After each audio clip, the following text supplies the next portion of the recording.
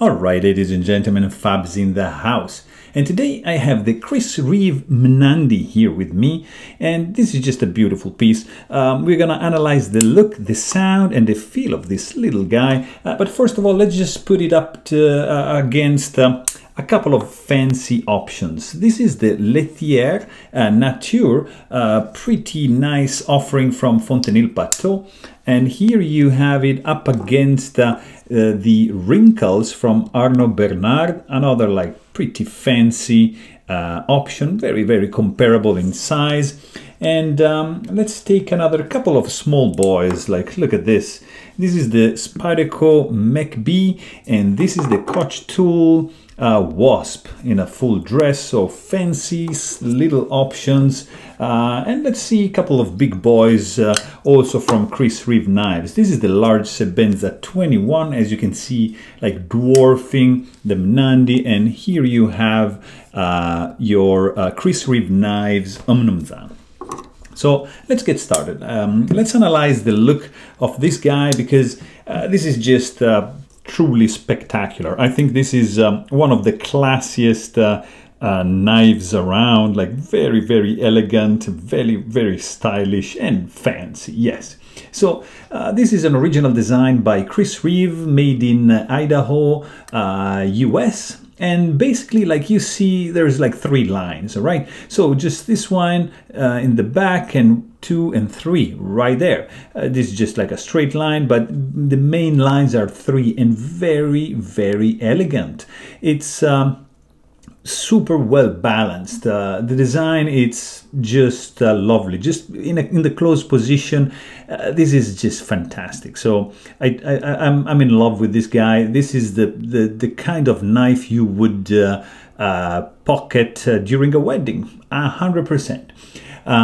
You have like this Box Elder Burl, beautiful inlay over here, which is fantastic in both sides. Look at the texture, look at the grain. It's just beautiful. I mean, this is something you would use in a dashboard for a pretty fancy car, I think.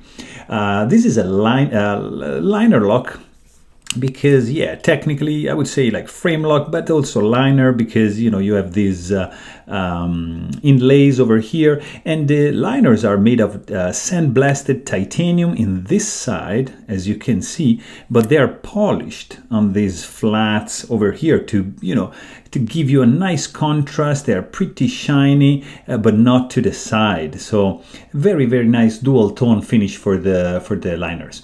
Opening mechanism is a nail nick over here. Chris Reeve changed the nail nick of the Mnandi. This is the new model, so it's slightly different than the previous version. You've got, you know, your nice finger groove over here, which is gonna be pretty nice and in your hand, and you have some chamfering going on around the edges. Not really that much here. You see on the inside there's not much chamfering going on, but it's not sharp in any way. You have some nice jimping going on just over here, nowhere else, because it's pretty sleek looking little knife overall. You have a little bit of lock release relief. You see here, you know, this presentation scale has been cut like a little bit this way, recessed, and this side just tapers down to give you a nice, you know, grip when you have to unlock the lock bar. So pretty nice. You have this scale in the back, which is acting as a lock bar stabilizer, if you wish, you know, and you have this external lock bar relief right over here, which is a little bit, you know, subtracting from the design, but I mean, nothing too crazy. I like how they interrupt the satin finish right at the beginning of the lock bar relief to do like a sandblast finish right up to here. So it's a pretty nice little detail. This guy is using just regular, you know, Allen keys for the screws. It's pretty straightforward and simple construction. You just have a screw here, and that's it. Basically, you know, it's very, very easy to disassemble, to maintain, to lube it up. It's going to be pretty much a walk in the park. You have, you know, these screws are nicely polished and shiny because, of course, I mean, this is a fancy one, so you're not gonna polish your screws. Come on, this is mandatory. They're a little bit domed, you see, not completely flush, but it's beautiful. The tactile feeling you get rubbing your finger over here, it's fantastic. It's a joy. You have, you know, the pocket clip.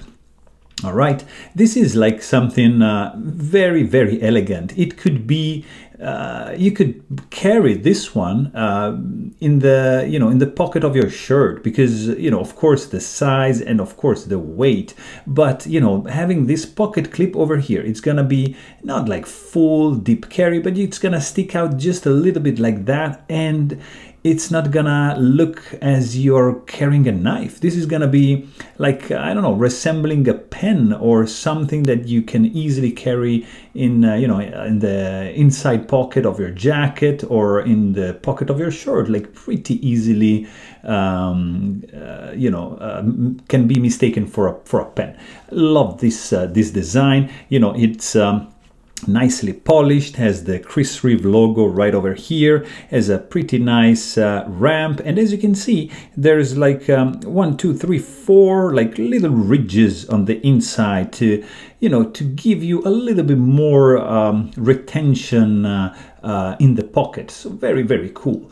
You know, the pocket clip is only tip-up carry right over here. You can reverse the clip actually, so you can just you need to open the scales and reverse the clip to the other side. So if you prefer this on the other side, it's going to be fine, and it's not going to be detracting anything to the look because the scales are pretty symmetrical in both sides, as you can see. So very, very nice design choice over here. This is not ambidextrous. In fact, Chris Reeve is offering also lefties option for this one. And if you're a lanyard hole fan, no, it's not gonna happen. You don't wanna, you know, put a lanyard in this guy because it's. I mean, you don't need that. There's no backspacer, it's an open construction. You just have your stop pin right over here and this standoff right at the end in the heel of the handle, which is just beautifully finished, like you know, like with these curves over here. Very, very nice indeed. Blade centering, of course, it's spot on. You can't expect anything less from Chris Reeve. And check out the blade, guys. This is just phenomenal. This is a Basketweave Devin Thomas Damascus steel. It's the pattern is beautiful. It's one of my favorite. It comes also like in a raindrop pattern or a ladder pattern. So you can choose the, you know, the one you prefer and pair it with pretty substantial options for the wood you wanna display in your scales. This is a small knife. Like the blade is like 2.75 inches long, and overall this knife open is 6.375 inches long. So very, very carryable, super EDCable size, just fantastic. It's gonna just disappear in your pocket. You have a beautiful like drop point blade. I'm in love with this shape, guys. It's fantastic. It's resembling a little bit, you know, the Sebenza shape in a drop point configuration, which I'm really a fan of, and it's just very, very nice, guys. I mean, you have this pretty subtle jimping, but it's still functional. The spine is beautifully crowned. I don't know if you can appreciate that, but this is like almost like half of a sphere. It's super rounded off. It's beautifully chamfered. Very, very nice. The stock thickness is pretty thin. This is going to be like a crazy slicer, and the tip is thin but at the same time robust. You have a beautiful hollow grind over here, which is going to increase, you know, the thinness behind the edge, which you can see it's like extremely thin, so beautiful.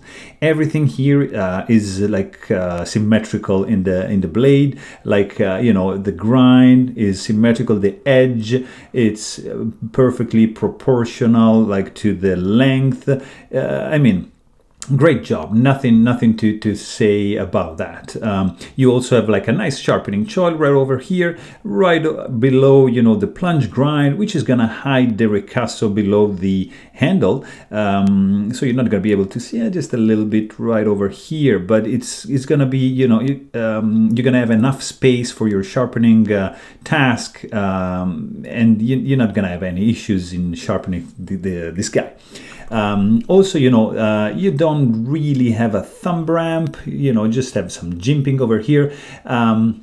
But you know, overall the design, it's fantastic. You have this nice logo over here, which, you know, if you see, it's like the letter R, it's just perfectly parallel with this line over here, and it's a sweet touch. There's no skeletonization over here, just a couple holes to you know, to screw in the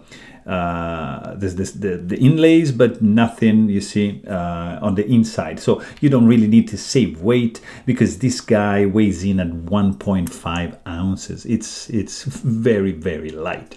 The sound the Mnandi makes is, of course, like inconspicuous, because hear this. This is all, it's not inaudible, but it's a very soft and sweet clink. You know, it's very listenable, very mellow, and it's something you want, you know, from a knife of this caliber, because this is gonna be something like for a special occasion, you know, something you wanna use maybe when you're with guests or friends and you don't want to scare anyone, and this guy is just gonna be like this. It's gonna be awesome. And when you close the knife, it's gonna be like completely muffled and inaudible. Hear this. It's just fantastic. Even if you slam it down, you have this. So 1 and 2, very elegant, classy, and subtle. So I'm truly a fan of this guy. You put this one out of the wedding, you know, you want to cut something, and like a letter or something, like a gift card, whatever, and you're gonna do it with, you know, absolute class. So beautiful. From the filling department, you don't really have any hot spots, even if the clip would suggest otherwise. You know, this the grip is gonna be something like this, and you don't feel the clip. So no hot spots, no sharp edges. You know, you've got your nice jimping over here. I wouldn't do like a reverse grip, because what are you gonna do? You know, it's not gonna happen. You can choke up a little bit more, like something like that. There's not really a finger choil. You just have to stop right over here. But like this is gonna be beautiful. You know, it feels solid, even if it's light and you know, small. Guys, this doesn't bend, you know, in any ways. It's solidly built. It's a Chris Reeve, so texture is pretty good. It's sleek. I'm a fan of this guy. I don't see any gaps whatsoever in any point. I mean, there's no blade play. Even if it's a little guy, it is well built. It is well designed. It's, yeah, I mean, I like this guy 100%. The clip also has a nice retention. You know, it's beautiful. Of course, it's not going to be like a fast knife to deploy. This is going to be, you know, one hand you can do like this, you know, and deploy, but it's going to be slow. You know, it's not going to be a flipper speed, you know, running on ball bearings. This is running on phosphorus bronze washers, which have been, you know, punched in with, you know, to create some holes around the washers in order to retain the grease, the fluorinated grease that you can see a little bit, you know, the white grease right there. that Chris Reeve is providing with every package, and it's gonna just, you know, give you like a beautiful and smooth action. Even if it's slow, who cares? You know, this is smooth. Even if you know, this is a Damascus blade, which are famous to be less smooth than the, you know, classic S35V, and they're employing. This guy is gonna be nice. The D10 strength is dialed in. It's on the light side, but I mean, it is a very small knife. There's not too much weight on the blade. There's no way you're going to be able to shake it open, and it's going to be 100% safe. Even, you know, the tip, you cannot touch it right there. There's no rattling, of course, if you shake this guy. And you know, even the feeling you're gonna have when closing the knife, it's super pleasant, because, you know, it's very easy to unlock the bar, even if you don't have that much relief over here to unlock the, you know, the lock bar, and you're gonna be doing it like pretty easily. You don't have a detent ball ramp here, but I don't know why there is not really like a hard step. You see? There's no detent ball ramp, but it's just not encountering too much resistance in doing this, you know, for the ball to go up to the tank. So pretty nice. Of course, you know, it's not gonna be like free falling or guillotine shot. There's no drop shottiness action for this guy, because this is not about speed. This is about quality. This is about class and elegance and 100% style. So I'm truly in love with this guy. So there you have it. Hope you guys enjoyed this video. Thanks for watching, and stay tuned.